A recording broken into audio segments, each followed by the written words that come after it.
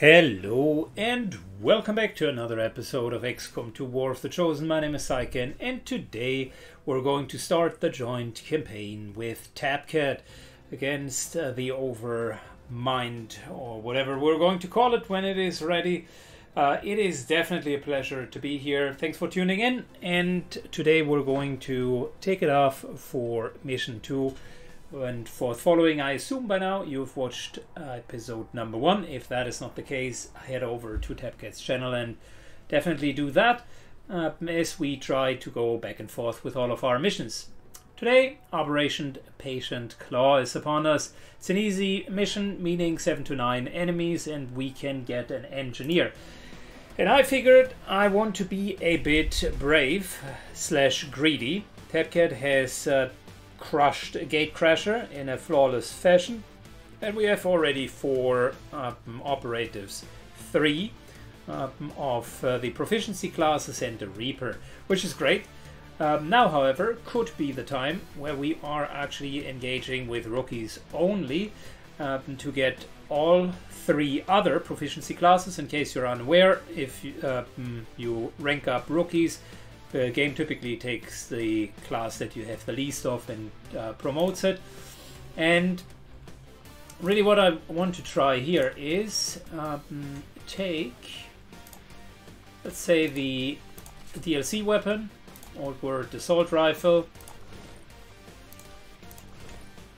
And that looks like a pretty decent team where we don't have enough funds to do anything else, but Tapcat smartly has gotten us a flashbang, which is good.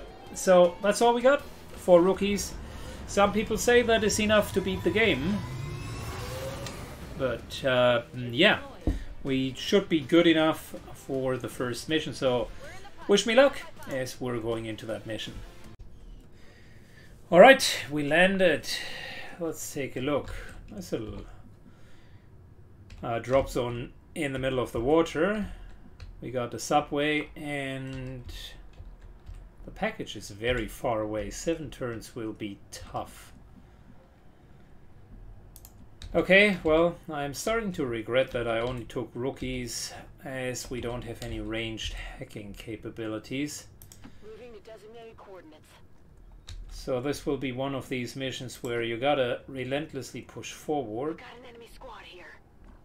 Oh wow. Okay.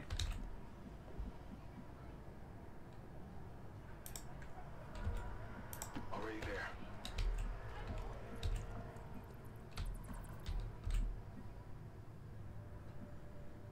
there.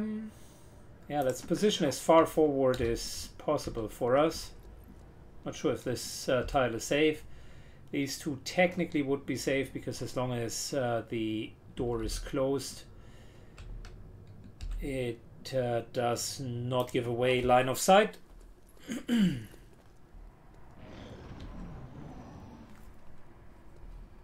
Interesting setup. Drone plus Advent Captain.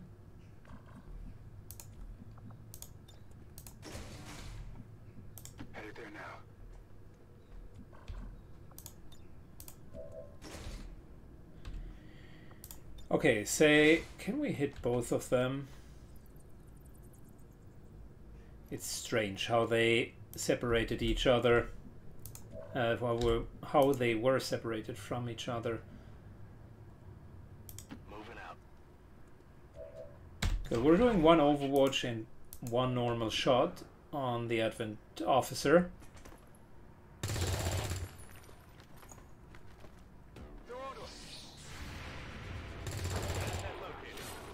Okay, that worked out well.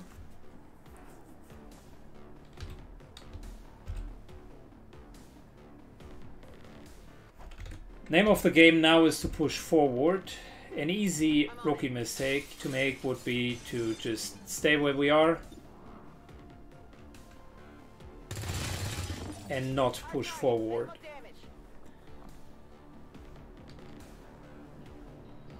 And the reason why I would consider that to be a rookie mistake is we're having only 7 turns, and it's going to be really tough to make it there. And we're going to take some damage, but it is what it is. Drone flies back to the next pack. That is a mechanic that typically happens when a particular advent is the last of a pack, and it will always move to the nearest pack. Autoloader is fantastic. What that tells us is that somewhere here, over here, will be the position of the next pack. This could trigger, but it does not. And that is not too bad. Not bad at all.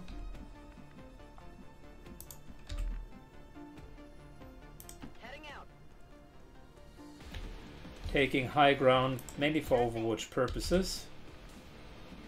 Heading out. Overwatch. Moving to Overwatch. Scanning.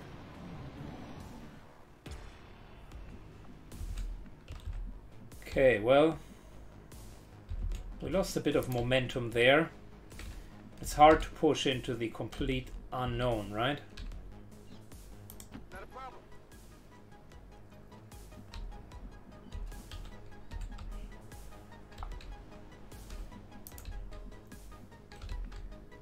The drone flew up here, which tells me the enemy must be inside of the building. But the question is how deep inside of the building. Moving to position. Not a problem.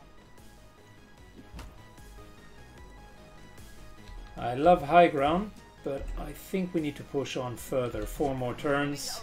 Well, it's going to be Affirmative. Covering now. a very close one.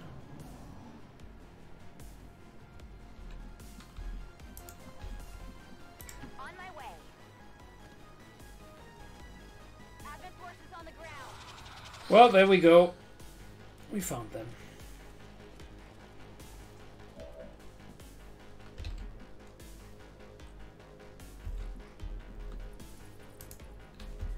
Careful over here, or here could be another pack. We know there is one more. And the drone moved up here and is not with that pack, which means there is definitely one more pack.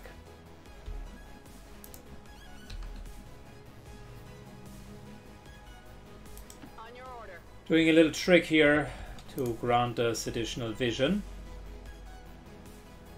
Grenade out.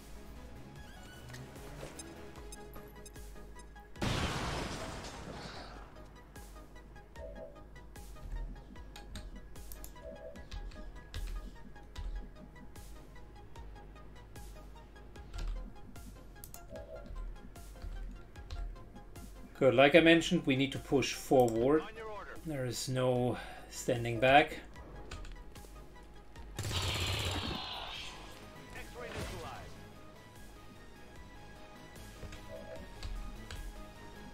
On my way.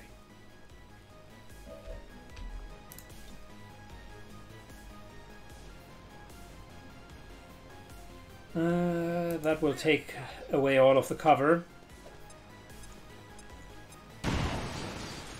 Fortunately, didn't fully kill him. There was a 33% chance in that happening. But yeah, we eliminated the bigger threats. This guy's moving away as well. Last pack's back here. Oh no. Please, no reinforcements. Worst possible time for that. Objective here.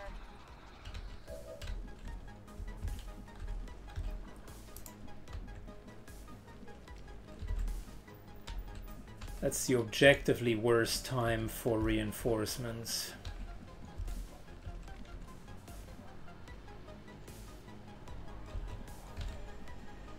Heading out.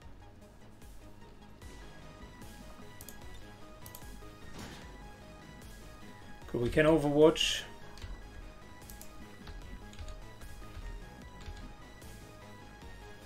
If we're moving in, we're being squeezed between both parties. Last pack is back here.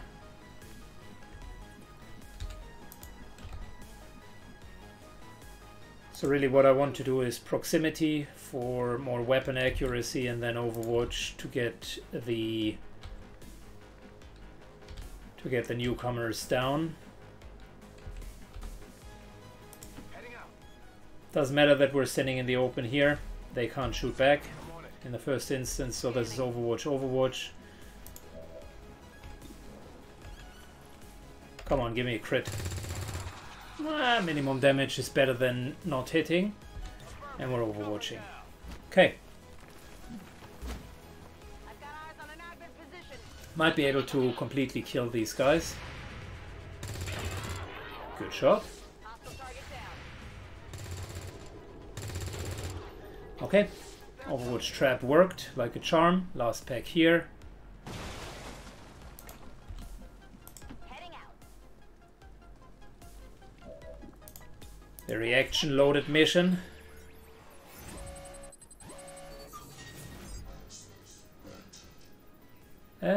We're taking the income. Hope that it really will matter. Good, now that report is in our possession, I can already tell you that the last pack will rush towards our direction.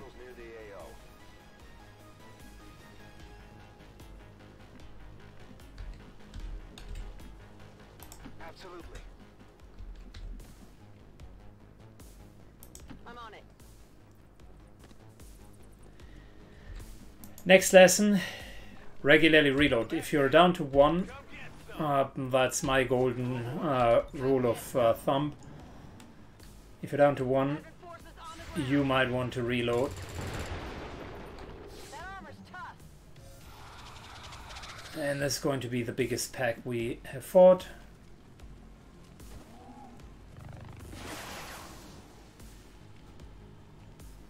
Mainly because the 2 stragglers have moved up.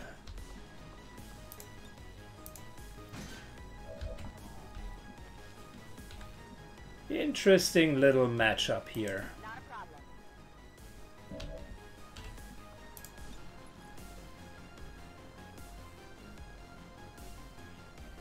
This opens the most amount of wall for us.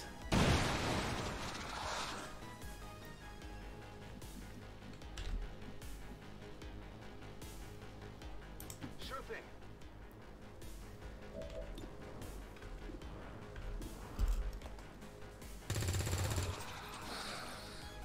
Good job in peppering the sectoid. Ready to go. Reload so that we can continue a longer shootout. Enemy is I don't want to use the flashbang yet.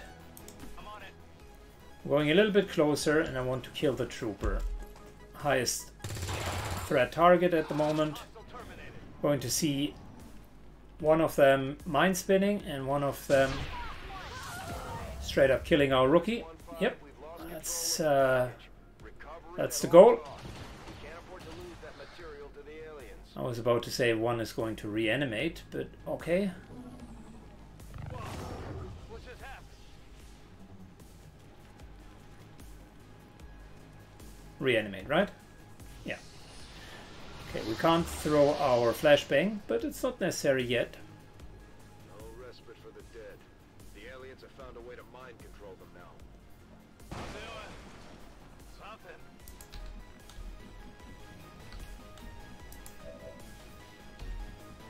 Rock and roll. Not good. I was trying to get that stupid drone. On your order. Full cover over here, which is the only thing that really helps us. Hostile terminated.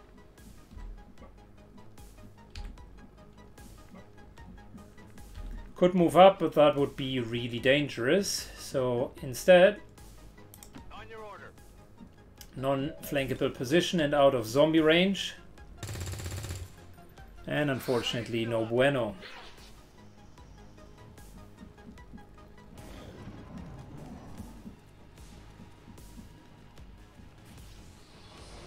More zombies. Flashbang will be much appreciated once we're hitting both of them. In the meantime, the fire helps us.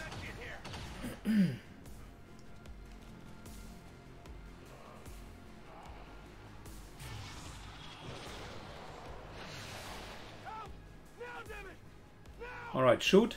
Nah, that's the worst thing that could have happened.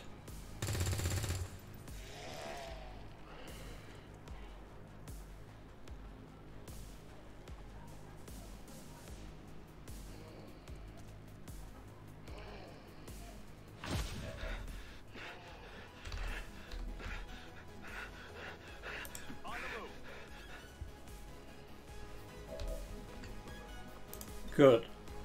And now you can see just how good flashbangs really are. If you can land them, of course.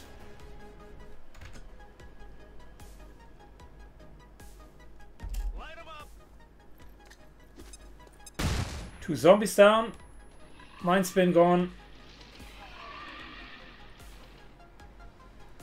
And the panic should be removed as well. No. Okay, well, never mind then. On the move. Killing this guy because burning might only deal 1 point of damage. Fortunately, we're going to see how accurate these buggers are. They can be quite deadly with their guns, actually.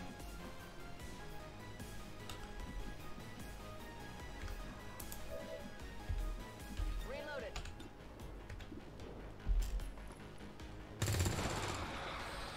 X-ray neutralized. There we go.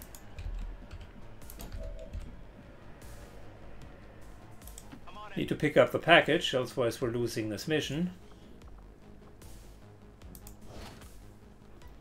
Target is 1-5. We confirm recovery of the package. Heading out. 50-50, I'll take that. Okay. And given that there is a very low chance that we deal maximum damage here, Heading out. I will resort back to full cover and potential flanking next turn.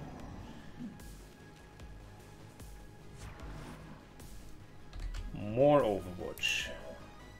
Back in. Because we are in deep cover. Enemy is still up. He does not want to shoot us.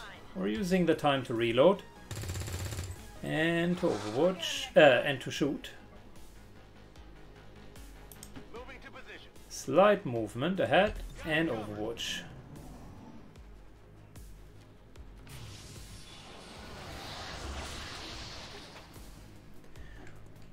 More reanimation. This guy has a solid position back there. Ready to engage. Reload, shoot. Rookies. Wide. Let's do this.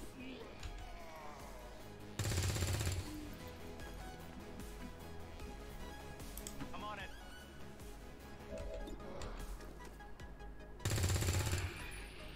Target neutralized. Training ammo fast. Mind spin. Get me out of here, please. Okay, take a shot. No. Hunkering down instead.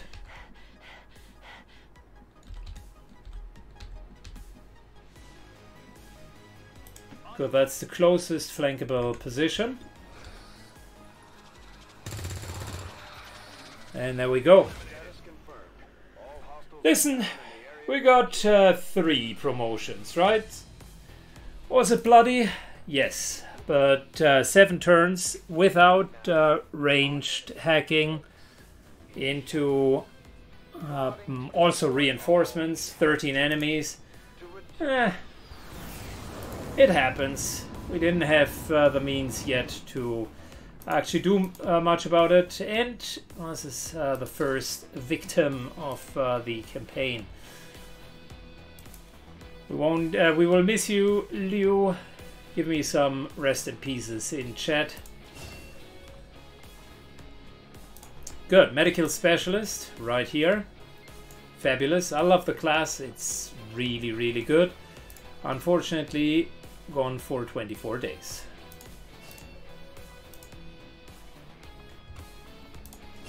We got some absolutely fantastic assault infantry. Let's shortly talk through that. This class is based on shotgun and sword, very similar to the actual ranger, but is using the threat zone that the ranger in Xcom2 had. It's called QBC, CQB, sorry. And CQB basically gives you better chances to dodge, and later in the tree you can even do reaction shots. On the other hand, they have basically nerfed the implacable trait, so they have split it so that this first stormtrooper skill set basically allows you to flank enemies and then shoot, and once you shoot them from a non-covered position you automatically gain a smaller version of implacable. And the same for Vanguard, where essentially it becomes a mini Templar, so to speak. You kind of run in, slash and run out. Some of the other abilities have been reworked as well, and the third tree is really around the run and gun feature. One cool part about that class is you can reduce the weapon size to an SMG or the offhand to a knife only, and that will allow you to more often run and gun. The medic, on the other hand, is really a classical healer, but has a couple of other really cool features. You will see it over time as we're going to use it. I don't want to spoil everything. And then finally the Marine, personally my favorite class out of the soldier class pack. It's a bit of a watered down, weaker version of the Long War Marine. Later down it can shoot twice, but at the beginning it is really focusing on shoot once and then overwatch. And I appreciated that feature. And really what it does is single overwatch up here, then kind of group overwatch down here, including shredder version. And the middle section is a mix of features, for instance light them up, which is then actually shoot twice, or better crit chance, pin them down and flush them out. So the typical, I would say, utility shots that you're used to. And boy, these guys have fantastic extracurricular skills. That's good. We got an autoloader and an expanded 3 expanded magazines. Holy, that is going to be good.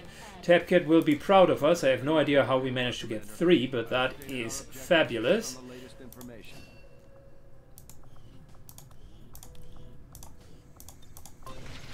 Starting to clear out the debris up here, and I think everything's looking quite fine at the moment. Get you into the site, but you will need to make contact with their network first.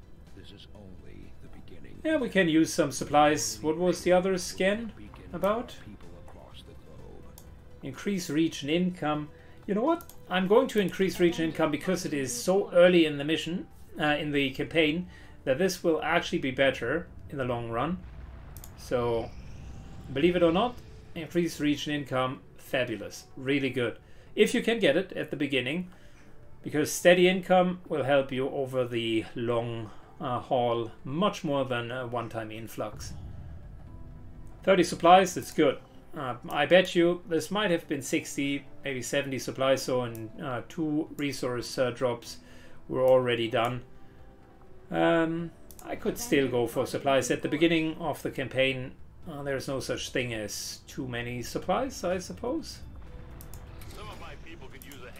But before we go to that, there is a mission for a scientist, a marine, and extra intel, and we're fighting against the Horde. Well, Tapcat, I would say this requires a new brain.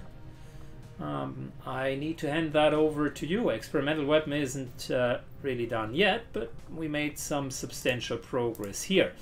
Let's color code the characters. I know he had started with some color coding. Not necessarily my favorite color coding, I might say, but that is fine. I will color code the medic in green. It's a bit weird because he had chosen tech specialist to be Xbox green. Cool. But the healer in my campaign is always green. I would go with red over here.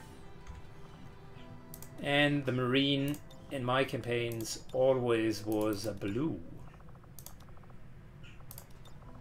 Maybe a darker blue here. And some dope pattern. Yeah, that looks good. Cool. So, other than that, let's fly over and actually take a look at the mission. Setting course for the South African sector.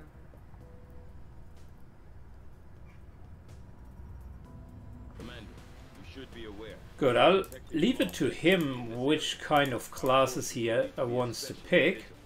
But he now has the full selection. I mean, he can take the prime team, I guess. That would make sense to level up a couple more soldiers. And if that's the case, then what would I do? I would potentially give the flashbang to the sniper. Marksman rifle is exactly the right one with plus 5% to hit. Our hacker... Oh no, this is actually our sapper.